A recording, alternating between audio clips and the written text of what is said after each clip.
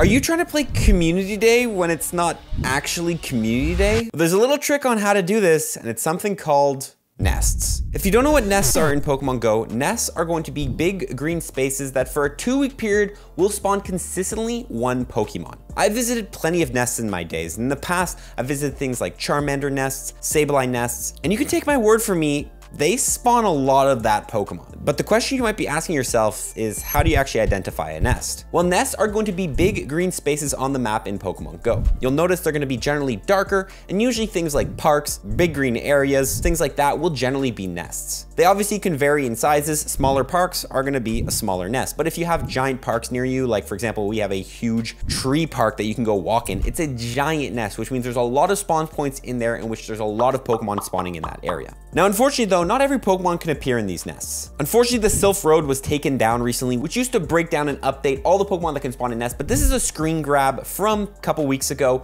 from what Pokemon can nest. As you can see, plenty of great Pokemon in here. We have things like Carvanha, which is a really cool shiny. Ferroseed can nest. Sableye, my favorite Pokemon. Rufflet, a new Pokemon that can nest. And Rufflet's a rare shiny, so that's a pretty nice Pokemon to find in a nest. Even things like Standler, which has that new evolution Weirdeer, might be coming to the game soon. Overall, this is all the Pokemon that can nest currently. It will be updated in the future, adding more Pokemon, but there's a lot of potential Pokemon that can appear in nests and a lot of rare ones. So you don't want to sleep on them because those are all potentially Pokemon that you can go ahead and hunt down and shiny hunt at any time of the day. Now, the real question comes though, how do we find nests? Generally, parks near you are always going to be nests. Any big green open green space will be nests. But the question is, how do you know what's nesting at a certain time? Well, for me, the best way to find out what Pokemon is nesting at a local park or something is to actually go to the park. I will generally make a habit to go to my local parks and find out what is currently nesting there every once in a while. I want to know because if there's a Pokemon like Sableye nesting at my local park, I'm going to be taking multiple visits to that park during that week to try to get that shiny or try to grind some candies or XL candies. However, there's other ways to find nests. Number 2, local communities. If you have a local Discord or a local Facebook group, this is a great place where people can call out nests. If you go to your local park and say, hey,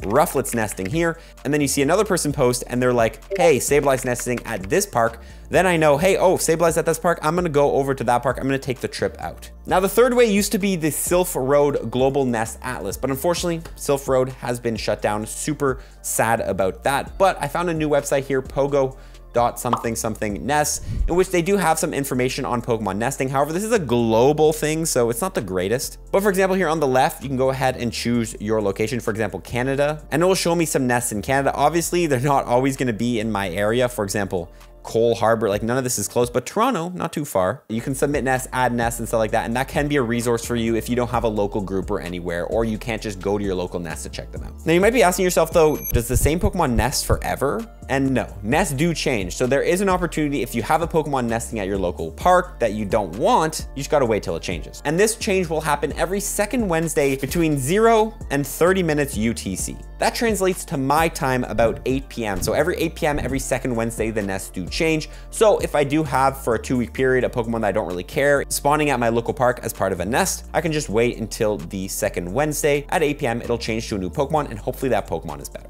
This brings us all to the main question though. Why nests? Like what's the point of them? And there's 2 reasons. Number 1, shiny hunting. We saw all the Pokemon on screen that could potentially nest. There's a lot of nice shinies in there. If you're trying to complete your shiny decks or trying to hunt down a rare shiny that you do not have, and it's spawning at a local nest, it's your great opportunity to go there and grind it. Unfortunately though, it does not have boosted shiny rates. Nests do not have boosted shiny rates. They're gonna have full odd shiny rates, but there are a couple Pokemon that do appear in nests. Something like an Onix, which does have a perma boosted shiny rate. So if you do have an Onix nest, there's a pretty high chance you find a shiny because Onix does have a 1 in 64 shiny rate, but most of the Pokemon are gonna have full odds. Still though, amazing opportunity, especially if you have a big park, a huge nest that you can go ahead and shiny hunt. Number 2 though, my favorite part, meta relevancy. There's a lot of Pokemon that are meta relevant that you might need XL candies, but and are not spawning commonly that nests. For example, something like Skarmory, something like Swinub, something like Pinsir. All these Pokemon do have meta relevancy with XL candies and regular candies, so it can be important to go and find these Pokemon in nests and hunt them down and spend, 30 30 minutes to an hour at that nest, grinding and catching that Pokemon. You could even leave with a good IV version of that Pokemon. It also can be very effective for you to properly Mega Evolve Pokemon when you do go to nest, so you get extra XL candies. For example, in the past, I went to a Charmander nest to try to get some XL candies for the Mega form, and I was able to get like 100 XL candies, or a decent amount of XL candies after catching and trading from just like an hour at the nest. So it can be very effective method to grind candies and XL candies for a certain Pokemon